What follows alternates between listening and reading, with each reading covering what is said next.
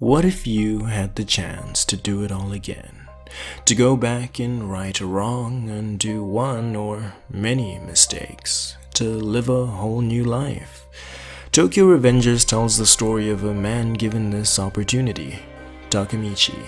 He lives an awful life, ashamed of his job, the place he lives, and his relationship history. He believes he's fallen just about as low as he possibly can when he's knocked down even further. An unseen assailant with indeterminable motives forces him onto the tracks as, in his final moments, he thinks back to the recently deceased Hinata Tachibana, the only girlfriend he ever had. The curtains begin to close on his waste of a life when he wakes up to the world rewound 12 years, a new lease on his life. Thank you to the patrons Bolivar Sanchez and Lucas HF for helping make this video possible. If you clicked on this video, love it or hate it, you already know a thing or two about Tokyo Revengers and have probably already figured out how I felt about it. It left a lot to be desired. Takemichi is annoying, the premising revolving around middle school biker gangs is off-putting, and the story, especially as the manga drags on, is repetitive and flat. If the volume covers weren't so pretty, I probably wouldn't have read all the way through and endured Takemichi ruining the returner genre time and again with his incompetence. You saw the title, I made the title. Today we're talking about Tokyo Revengers, but good, and it's time to reveal how you've all been tricked and drawn in by my schemes. That's right, you thought this was a high-effort, well-thought-out video, but it was me, a tier list. Now, how does this work? Well, I'm going to look at all the best returner/regressor stories I've seen and lay them all out there for you. And for the uninitiated, those are stories that basically revolve around characters returning to the past to relive their lives. I'm going to be stretching the criteria just a bit though, and include stories where the main character has extensive knowledge of the future, whether it's because they ended up in their favorite story or went back in time to live the life of someone else in their own world. Actually, even if they don't go back in time and just start afresh in the same world, I'll count it too.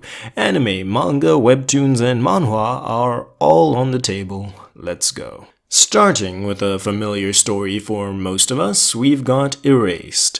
To give these tiers any meaning, I obviously have to put something in each of them to start us off, and this manga is an easy S tier. The anime follows more or less the same route until the terribly rushed and substituted ending, so the manga ended up beating out its adaptation in my book. This mystery suspense story stars Satoru Fujinuma, who's sent back to his childhood to undo the events that lead to him being framed by an unknown entity for his mother's murder. A string of soon-to-be missing kids is all he has to go on, and if he doesn't change things fast, history's going to repeat itself. A tier, Tales of Demons and Gods.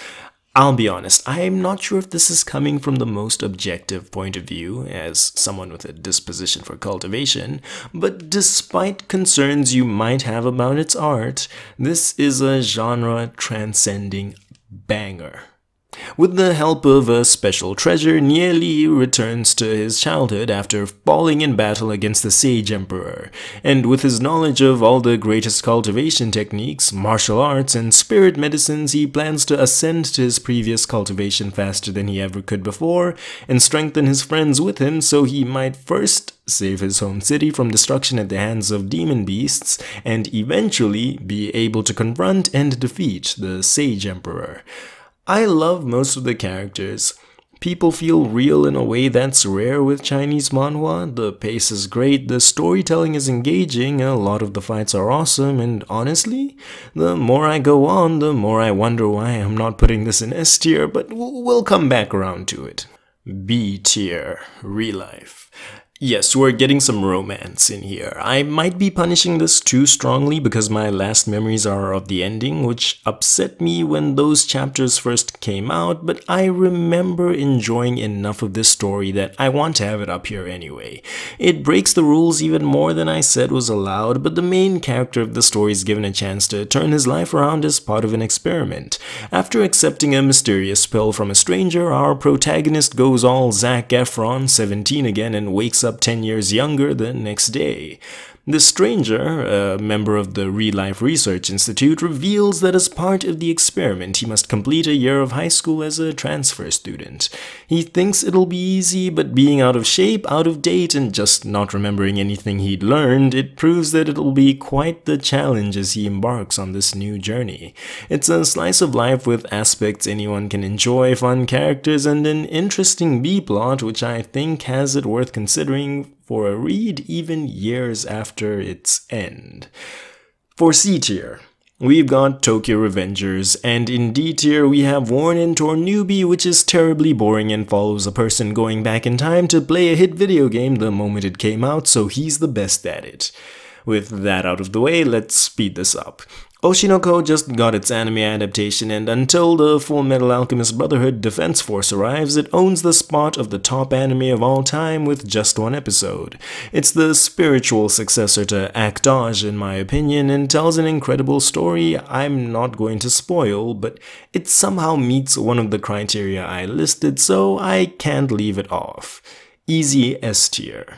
I'm kinda torn about where to put Doombreaker, but in the video I made about this story following the last human's second run at life after falling to the god of destruction, I gave the story a 73, which I guess I can squeeze into B tier even though it gave me A tier enjoyment. The dungeon cleaning life of a once genius hunter follows a top hunter who is killed by an alliance of everyone. He returns to just before he rose the ranks of the hunters, but he's lost all his abilities and doesn't get his powers back until he completes quests only possible if he stops being the absolute garbage he was in his first life in what should be a tale of redemption. High C tier. It wasn't awful, but really didn't do much to be worth reading besides the funny dynamic of watching him be punished for his wrongdoings. FFF-Class Trashero. Overwhelming hero manages to beat the Demon King in an isekai story, but his report card's a failure because he was a piece of trash too, and he has to start from scratch to try complete the hero's journey as an actual hero. I'd have had this in B, but the second half of the story was so convoluted and the balancing was so abominable that I feel generous leaving it in C tier. Regressor Instruction Manual also gets a C. This one really shouldn't be here, but I read it recently, so it's an easy inclusion. The main character has an ability that allows him to figure out early on that a member of the supporting cast is a regressor living his second life, so he grabs onto him and doesn't let go. He wants to prove his value in any way he can to make sure the naive hero carries him in the most comfortable bus ever. A returner's magic should be special. After 10 long years, the final 6 heroes alive think they've cleared the shadow world that almost left them extinct, but the dungeon's corpse explodes to ruin them all, and this year Armin returns to his time in the Magic Academy to live the Tales of Demons and Gods experience. This was the first one I read, might be biased, but I think it's solid in every category and great overall. Low A tier. If you're still here, you either don't have much to do or haven't found anything new yet, so I give you Leveling with the Gods. B tier for now, it might drop in the future. MC is one of the top rankers of the tower who lose to the invincible seeming outer gods. All the other top rankers are godly figures like Kronos, Sun Wukong, Odin, and the like, and after they meet their end and are about to be wiped out, Kronos reveals he can trade his existence to send one of them back.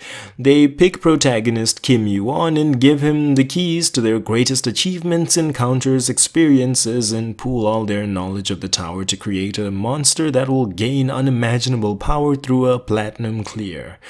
You can tell I read this recently from how long I harped on. Return of the Frozen Player. C tier.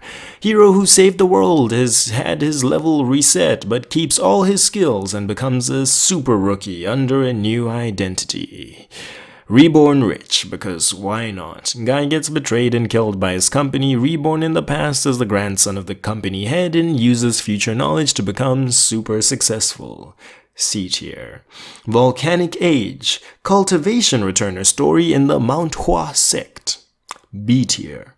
I've clearly lost all interest. You're probably only still here because I'm playing in the background or you're a completionist, so let's wrap this up with Omniscient Reader. I've spoken about this a bunch of times. I think there isn't a single category of storytelling that it comes up short in.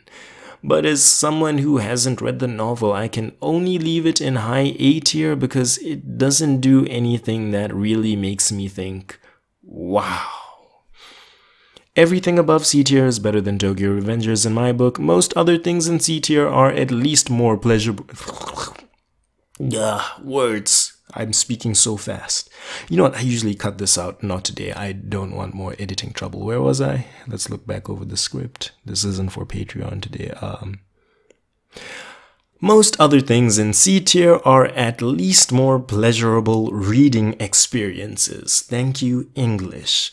I've been asked to make tier lists before, so even though I just don't think they're great videos, I've decided to give this one a try, and I'm scared just thinking about how it's going to perform, but this is just to buy time while I work on what I hope will be a really good video.